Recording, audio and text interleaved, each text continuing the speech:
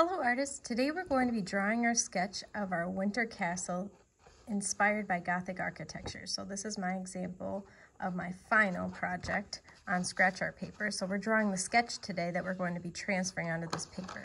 Here's one done by a 4th grade student in the past, so it's really cool. This is my sketch that I did. I did a great job using all of my space.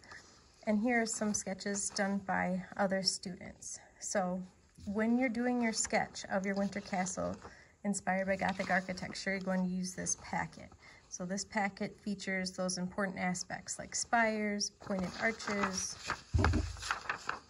rose windows, flying buttresses, gargoyles, and statues.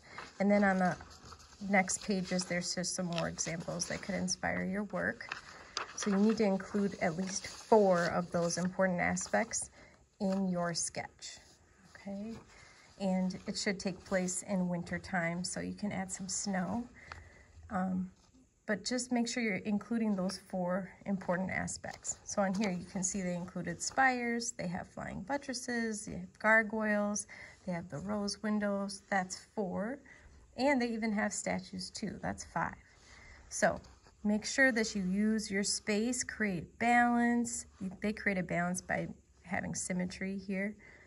And take your time and do your best. These have colored pencil on them because they transferred the design. That's what we're going to do. But first, you're going to draw it just in pencil.